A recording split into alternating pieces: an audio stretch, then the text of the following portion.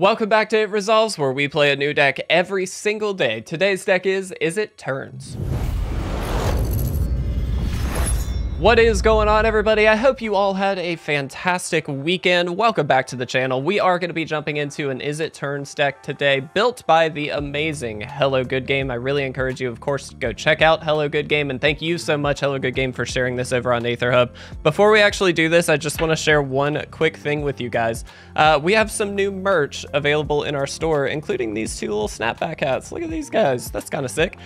We also have a couple shirts, things like that. Please go check that out. That's itresolvesmtg.com. The link is down below. You can go ahead and check out the store. We've also made some huge updates to the site, which I encourage you all to check out. Would really mean a lot to us. But let's talk about today's deck. Like I said, it is Izzet Turns. The reason it is called Izzet Turns is because you have Alchemist's Gambit here that can take an extra turn if you cleave it out. If you don't cleave it out, you still take the extra turn, but you lose at the beginning of the next end step. Certainly not ideal to lose, but we do have ways of replaying it with things like Leer. We can double up with it with Galvanic Iteration. We've got some really cool things that we can do. Now, the rest of the deck is relatively straightforward Izzet style deck building. From the perspective of, we've got some early game burn, we've got Flame Blessed Bolt, we also have a Rendering Flame, which is becoming kind of a popular favorite of mine. I really like this card, and not only that, I mean, that artwork is stunning. We also have Seismic Wave as well to kind of deal with a lot of the little stuff. We do have Burn Down the House, which can kind of sweep the board for creatures and planeswalkers just in case we need to. As far as some other pieces, we do have Fading Hope as well as March of Swirling Mist, just as some interactive pieces. Smoldering Egg is a really nice early, excuse me, early game play to be able to hopefully flip and then start dealing damage as we see fit. Fable of the Mirror Breaker is, of course, a great addition to a deck like this, allowing us to get extra treasure tokens, get a little 2/2 down, and then theoretically draw further into the deck. Big Score and Memory Deluge, both really phenomenal pieces here. Memory Deluge giving us a good look at the top handful of cards, allowing us to pick a couple, and then, of course, that flashback cost, we can replay it at any time later on in the game. Big Score, of course, going to give us a couple extra cards, but then also create those treasure tokens. Doubling up on it with Galvanic Iteration is always a good time. If you guys haven't done that, it's, oh, just feels so good. For a total of 6 mana, you get 4 mana back, and then you draw 4 cards by discarding 1. It's kind of insane. We also have a single Hullbreaker horse here sitting at the top. This is just a great top end to be able to finish the game, and of course, deal that massive damage on hopefully those extra turns. So pretty straightforward deck, but again, Hello Good Game did a really good job throwing this one together, and I love the extra turns addition. This isn't something you always need in a deck like this, but it is fun to try, and so I'm really excited to see if we can make it work. But without further ado, let's go ahead and jump right in, guys. Let's see what we can do. Hopefully we can get some wins and have some fun. I really like the look of this deck. All right, guys, and here we are for game number 1. And yeah, this is perfectly fine keep. We definitely need some extra lands here, so I'm hoping we will get to at least draw 1 or 2, but we are on the draw, so that's helpful. Because we are seeing that this is going to be a mono red deck, I'm going to use that Flame Blessed Bolt most likely on whatever comes down here. Yeah. That's a really good one to hit, actually, just from the standpoint of, 1, it has haste and we just get it out of there, but 2, it's also exiled now, so they can't actually replay it later on. With Level Land, and we got one. That is perfect. This is going to open up a lot of burn opportunity for us here, which is really important, because we obviously are going to have a lot of creatures we need to burn out. So let's slow them down a little bit. I don't think we want that. I do think at this point we're in the camp of we just need as many lands as possible, and then maybe get to like a Burn Down the House or something along those lines. Let's see. I guess technically we can pass here and leave up either the Rendering Flame or the Seismic Wave. Kind of curious to see how this one goes. This could be interesting. I'd like to leave that Seismic Wave for a Galvanic Iteration turn, because it'll sweep most of their board, which is actually really awesome, but we'll see. We will see. Name of the game here is just slow them down enough that they really don't have a whole lot of great kind of mid to late game plays, and then eventually we just kind of get to take over. All right, so I am going to go ahead and get this token off the field. In particular, we want the token off the field so they don't get the extra treasure. Yes, we are still going to take 2, but we are not going to give them an extra mana for no reason. So I think that's certainly worth it. I am going to be a little proactive here, given the lack of pressure that the opponent has at the moment, as well as the lack of lands on our account. And so I feel like this is probably an important piece. We need to draw further into the deck, and at the moment we just don't have a way to do that. That's a little scary from the perspective of if they get, this little guy down, they can start creating a lot of mana, but they still don't have a ton to do at the moment. And wow, we are getting very unlucky here. I'm gonna throw both of these back so we can hopefully draw a land. Seriously, still nothing. Okay, well, we are gonna go ahead and hit this Flame Blessed Bolt. Let's get this out of here. And then we will also get the Reflection out of here. That wasn't a bad draw, but again, we were really hoping to hit a land here at some point, and unfortunately we just have not. I don't know the land count that Hello Good Game threw into this deck. Could be worth it to consider upping it, but again, we're basing this off of 1 game, so that's not a fair assessment. We do need to kind of get a bigger subset before we can make a call like that. And we still do not draw lands. Pretty phenomenal that we are just completely losing out to these lands. Yeah, I mean, there's nothing we can do. We are just gonna have to pass. We do have, of course, some instant speed burn here, which is nice, but that's about it. Yeah, you got it. Very unfortunate. Lands, lately lands, like, we've been getting mana screw a lot. That's all I'm saying. We had that issue last week pretty significantly, which was just annoying. I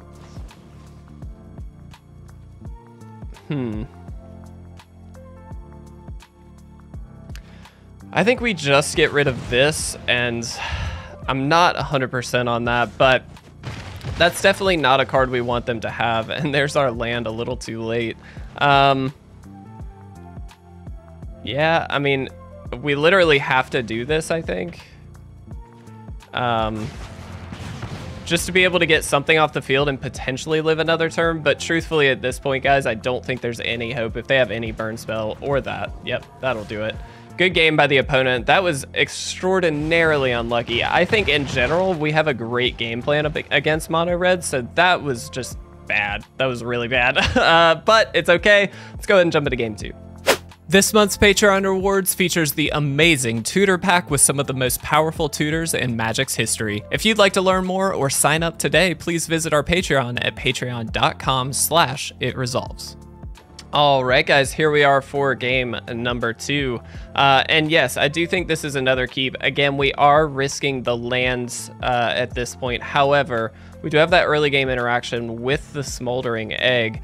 And then if we do get a land or two, we've got the big score to help kind of funnel us into more mana with those treasure tokens. So I definitely think this is a worthwhile keep. We'll see how this pans out.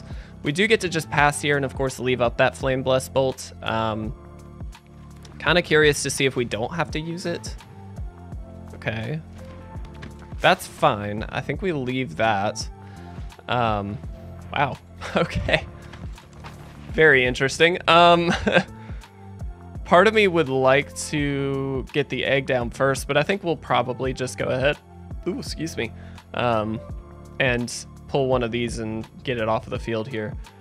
Opponent really on the hopeful initiate play. What a hopeful plan.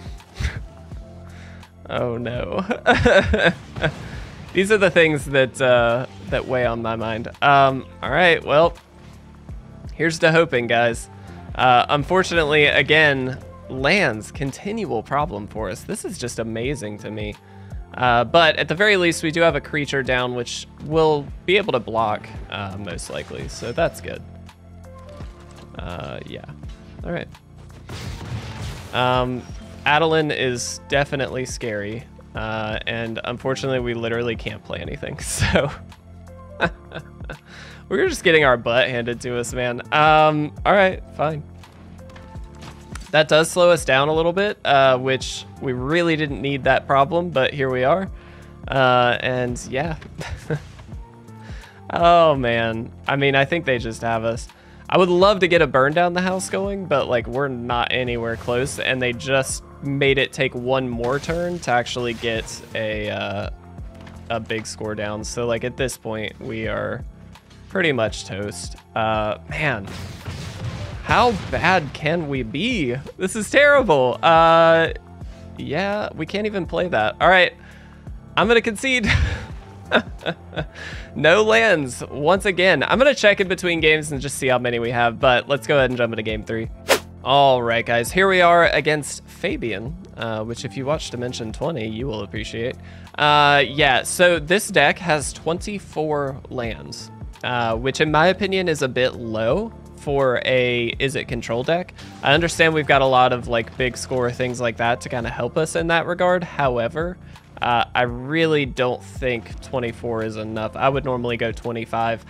26 might be pushing it, but having that extra source in there, especially in a deck where you're able to discard to draw more, feels like the right move.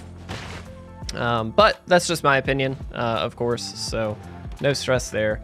Kind of surprised they didn't add a damage there. Yeah, they could have 100% dealt a little extra damage, but that's fine. All right. So here we actually just get to pass and ping whichever one they go to actually evolve. Let's go into full control. They're not going to ping or level up. That's interesting. Normally would have expected them to do so. Really? Why? Why would they do that? Steals 5 damage. Why would you do that? Do it to this one. That was a weird call. I'm not sure on that one, but that's fine. I think that was just a misplay. I feel like that has to be a misplay. That was weird. All right. I mean, I'm cool with it. That's totally fine by me. Yeah. Okay, we just get to pass once again, which is kind of a nice place to be. So we can choose to big score or we can choose to rendering flame, but either way, we should be in great shape here. The question is, do we rendering flame now? I think not. Again, we kind of want, the nice thing about evolving sleeper or evolve sleeper is you can really kind of force your opponent into doing a little more than they maybe need to, because you force them into spending mana on it just to keep it going, and there's not a lot left after that, so that's fine. We actually have a great answer for that. Well, what is the answer? So we can just bounce that, of course, which is like probably the most straightforward option. Alternatively, we can just drop our own. I think we'll just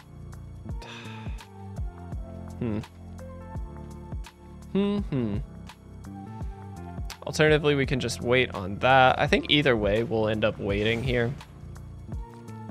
And probably pre-combat, we'll just bounce. They discarded a Destroy Evil. That's actually really helpful for the fact that we have a Leer in hand.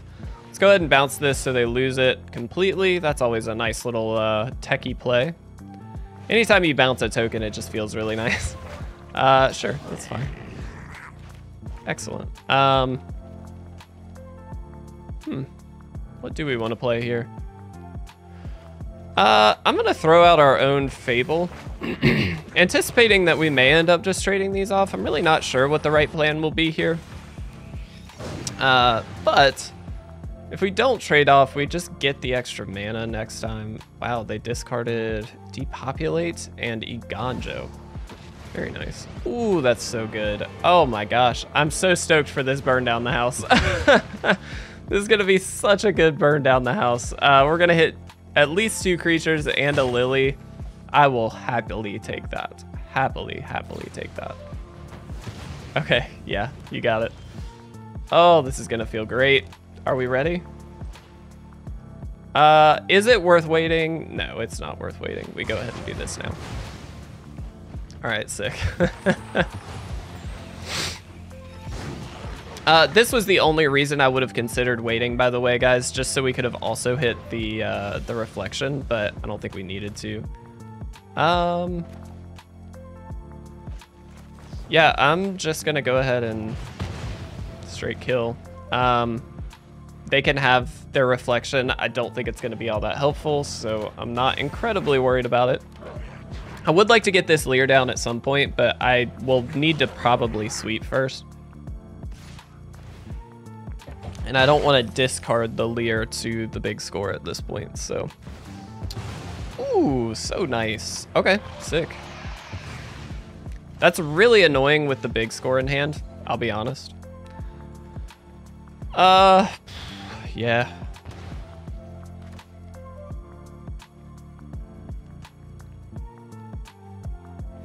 All right, I'm gonna take a bit of a calculated risk here, I think. Let's do this. I don't love this because this gives them the opportunity to basically look at up to 2 cards, I guess. But this leaves open the possibility of just like burn down the house next turn. I understand we sacrifice our own Leer to do this, but I think it's definitely worth it. We're just gonna take the 4. We're gonna also end up taking an extra 2 because of that Shieldred, which is not ideal, but I think it's fine.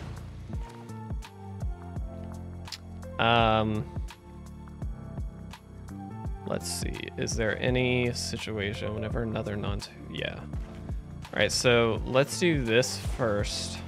Just to be safe, we're gonna get the Lisa off the field. Are they gonna copy it?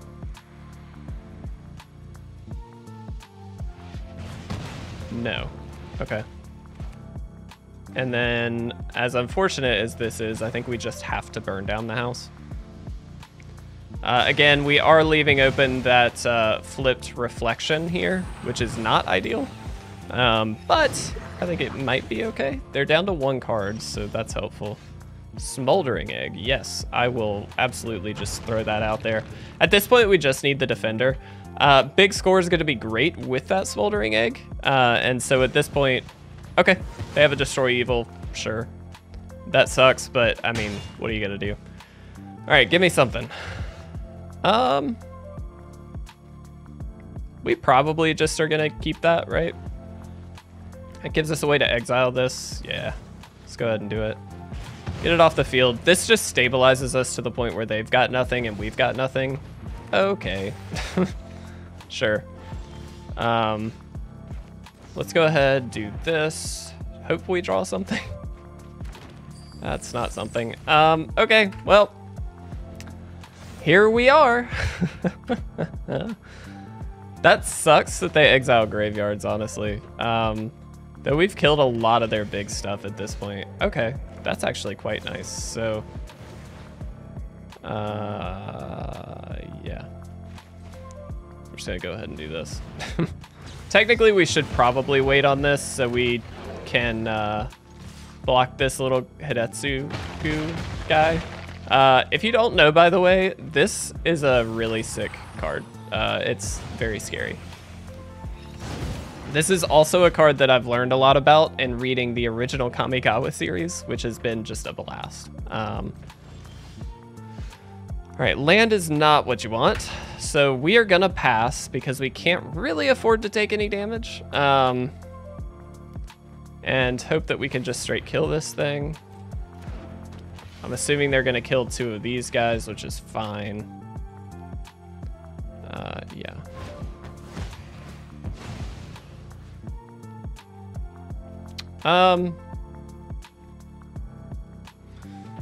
What do we do here? I'm actually gonna deal 1 here. And then we're gonna deal 1 here. This is a calculated risk, understanding they may just pass here. Yep, that's fine. We lost out on 1 damage that way, so it's not the end of the world. And look, now we have all the lands. We're also just gonna die to this Archangel, I think. Oh, okay. I'm gonna good game them. They just get to kill us off of that. All right, cool. We have time for 1 more. Let's hope we can get a win, guys. We got this, maybe. All right, guys, here we are for our last game. Hopefully we can get somewhere with this one.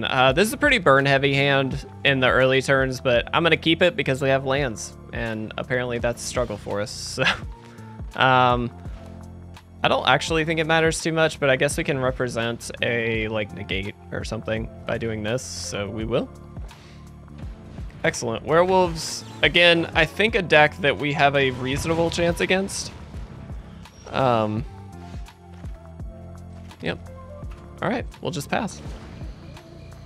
I mean, I feel pretty okay about our start. We've got the seismic wave here, which should be able to... That's an interesting inclusion. Non-artifact creature. I don't think I would have expected that, but I will just go ahead and kill it. I don't really see a reason not to. Knowing that we will most likely big score this upcoming turn just to get to this Hullbreaker Horror, I feel like is a perfectly fine thing. If they have a, they could have Tamiya's Protection, whatever it is, to give it hexproof. That would be annoying, but truthfully, I'm not all that concerned about the Runebound Wolf. At this point, it is representative of some damage, but it's not like a ton of damage, so I think it's kind of fun. Yeah, safekeeping. That's cool. I honestly think the play is just going to be to big score. Not all that concerned about getting the egg down at this point, I don't think.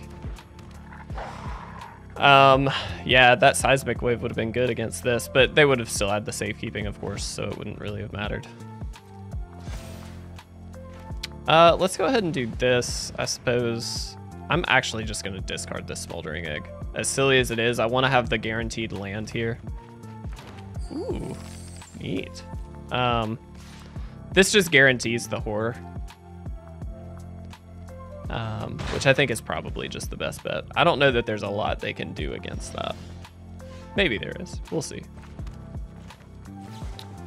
Wait a second. Let's see. 1 or 4, 5, 6, 7. So that would give us... Is that worth it? No, I think we still just play this. I would love to Alchemist Gambit and just take an extra turn, but that doesn't guarantee us the Hullbreaker Horror the next turn because we have to use the 2 treasure tokens. And so I feel like this is probably just the safer bet. We know they're not running, I mean, it can't be countered. They're not running bounce, so like it would have to be a lot of burn to get this off the field. Maybe plus a block, I don't know, it would be something strange like that. So because we're so early in the game and they haven't dealt but 2 damage to us, I feel like we can probably just take whatever hit they throw at us this upcoming turn and then really start to take over next turn with the march and, you know, just bouncing all their crap. Seems pretty good. Hopefully we can win this one. I hope so. I would love to win a game. That'd be great. Nice. That's really cool. That's a good addition to this deck, actually. Worth noting, they only have a single green. Yeah, they're not going to attack. Excellent. Let's do this. Yeah, so we're just going to go ahead and do this. I guess this. I'd rather get this off the field. They can deal 5 damage to us. I guess technically the correct play would have been the Pack Song Pup, so we could have attacked in, but we actually still have the March available, so it doesn't really matter. They might just deal this damage to us anyway. All right, let's be kind of tricksy here. Guess we could have returned the safekeeping, but I kind of want to make them invest the mana again. All right, cool. All right, so now it's just a matter of if we get lands, or if we get, let's see, one land, we can Alchemist Gambit for the cleave cost, which puts them in a weird position, and then, yeah, we should be able to win it. Or, so we can't quite win off of that, can we?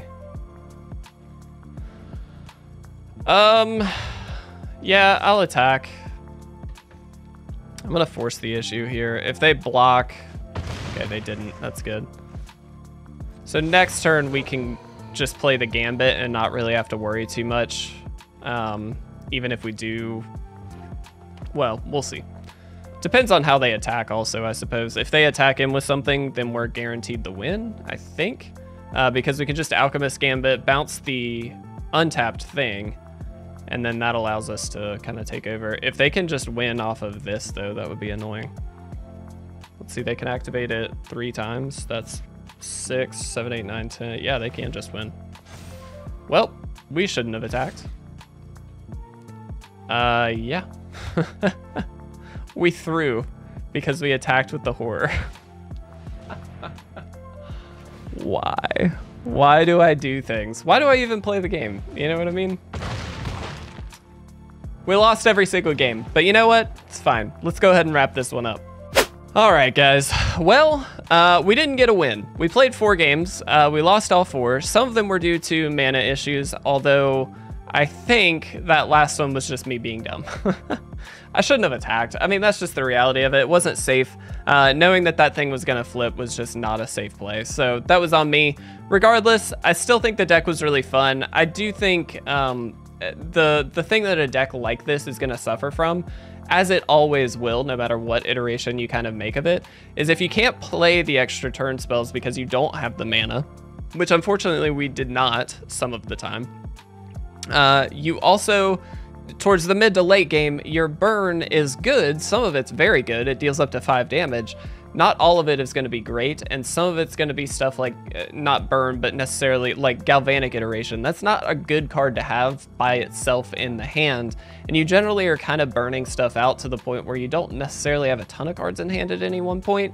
I feel like card draw in general is something that would be beneficial, just like some early game, like consider, like something random and silly, just to give yourself a little bit more momentum. All in all, I do think, you know, taking extra turns, we didn't even get to see it because we had to get that horror down, which I think was the correct play. But all in all, we just didn't quite get there. Regardless, I do think Hello Good Game, of course, as always, does a great job of throwing these decks together. So thank you so much for sharing this one. Sorry we messed up, but you know what? It's cool. It was still a fun game, or a fun deck to play. So I appreciate you guys watching. I hope you have a great start to your week, guys. Thank you all so much. I'll see you again very soon.